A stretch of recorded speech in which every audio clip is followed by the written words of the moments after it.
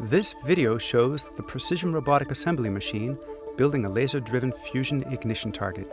The target has a tiny fuel capsule contained in a small gold cylinder the size of a pencil eraser.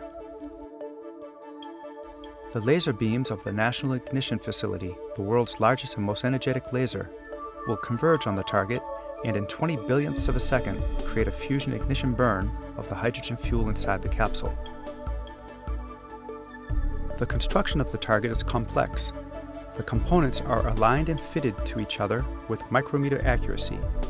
The capsule is suspended in the central portion of the target by two plastic membranes on the ends of the upper and lower target halves. Here, we see the machine's manipulator system, which provides 100 nanometer precision control of millimeter scale components, releasing a target that was just assembled. Before starting to assemble a target, the manipulator system is turned on. The 2 millimeter diameter capsule and its glass fill tube, which tapers to 1/10 the thickness of a human hair, are fitted into the central portion of the target using a special fixture and transfer tooling. The transfer tooling is then loaded onto the machine.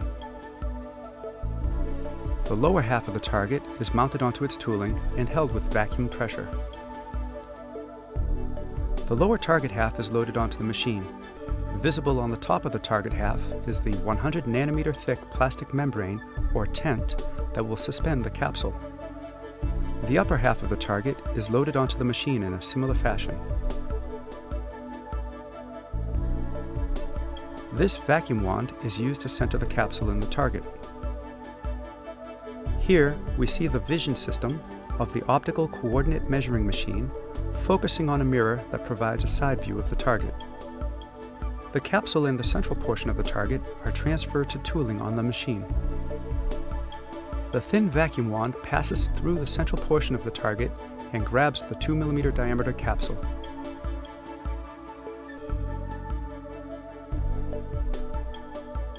The lower half of the target is aligned to the capsule. Motion of the components is monitored with the vision system. The upper half of the target is aligned to the capsule in a similar fashion.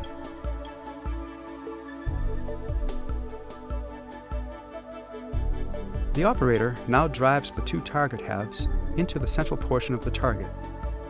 Contact forces between the components are measured with 100 milligram resolution and displayed on the upper right monitor. The capsule is now being held by the two tents, and the vacuum wand that was holding it is retracted. Here we see the capsule being held by the two tents as the target halves complete their closure. While assembling the target, the operator uses force and torque feedback to monitor and control the final engagement of components that fit together with micrometer clearances. The vacuum tooling is retracted from the central portion of the target. Some of the auxiliary systems are removed and a steady rest is installed to assist the hand application of an epoxy that holds the target together.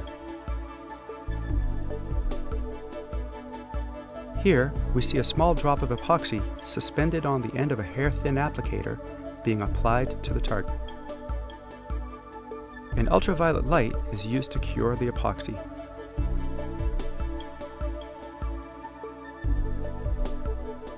The free end of the capsule fill tube is grabbed by a manipulator. The capsule transfer tooling can now be removed. The target base is mounted to the machine. As the base is advanced towards the target, the 150 micrometer thin glass capsule fill tube is positioned to be inserted into a mating steel tube on the target base. Now that the fill tube is captured by the target base, the tooling that held its free end is removed. The base continues advancing to fully engage the ends of the target's cooling arms. The force and torque feedback is used to control the engagement between the target's fragile arms and the target base. Two clamps attach the target to the target base. The vacuum tooling that was holding the two target halves is released.